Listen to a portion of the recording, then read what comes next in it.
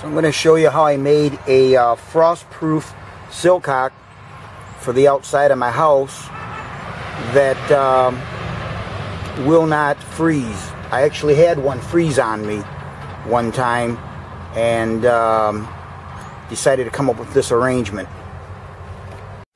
So I'm looking at the internet here at this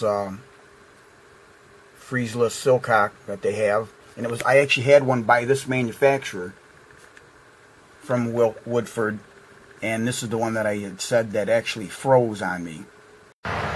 So what this consists of is the Sillcock, brass Sillcock. Then I have the hose adapter, quick coupler. Then I adapted it out so that you can get the male connector on the back. So this would go into the side of at the house, the pipe coming out of the house. It's just that simple. I've had this for probably 10 years now, and I've never ever had an issue with freezing. And my house fully is exposed to the west, so I get a lot of heavy winds in the winter. So the way this would operate is you'd go downstairs, open up the valve that's in the basement, and this would be shut. Then you could come outside, open this up, and you'd have your water.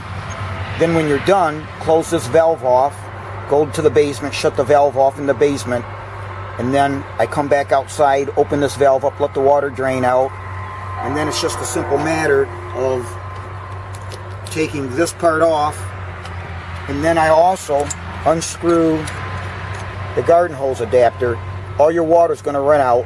This pipe in the basement's on such an angle that the water's going to drain out and you won't have a problem. So what I've done is, in the basement, I've turned the water on to fill this up, and then I shut it off. So here's what you would do when you want to take this back off. I just open this up, relieve some of the water pressure, pull that off, and just let it drain. And it'll drain on its own, and when it's done, it's done. So the holes that I have in the basement is basically just 6-foot holes for your washer.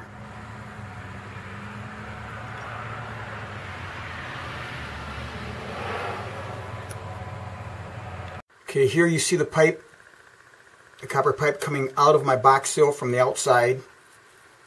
Comes into the house. Then I have it up on a hanger that you see there.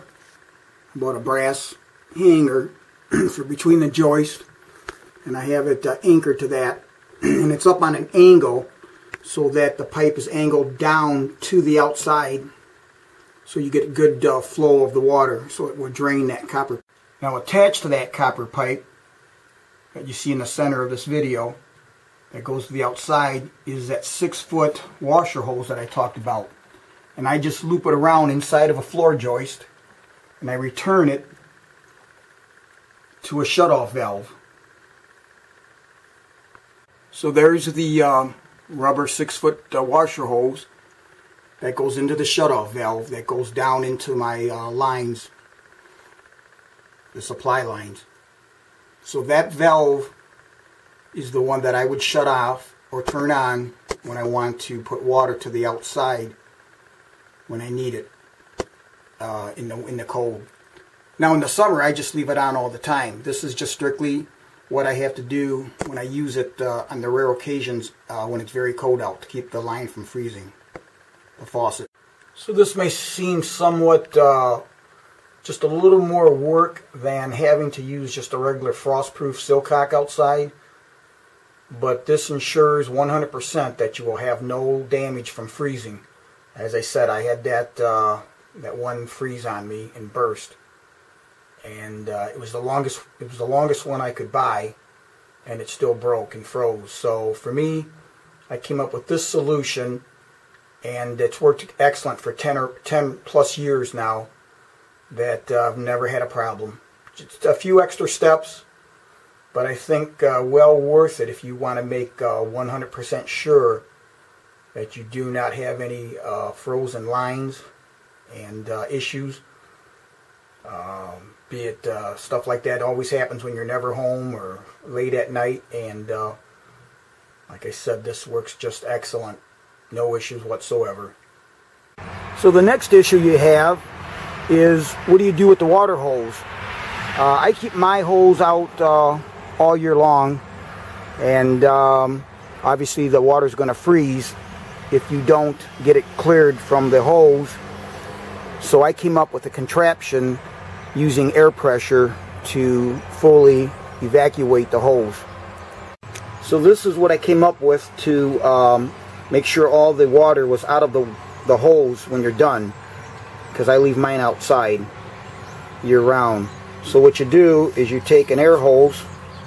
I've got the quick connector stud here. Put that on. I've adapted it out so that you have the garden hose fitting here, so that the inlet to my garden hose would go on here.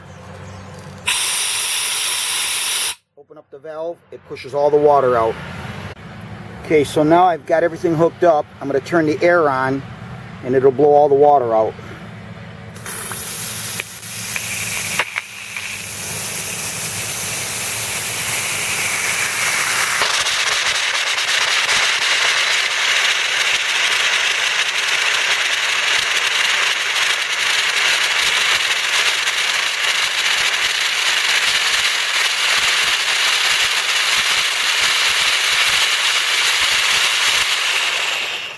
Now what I'll do is I'll do it like that, shut that off, let the air compressor build back up, turn it on one more time, never had a problem.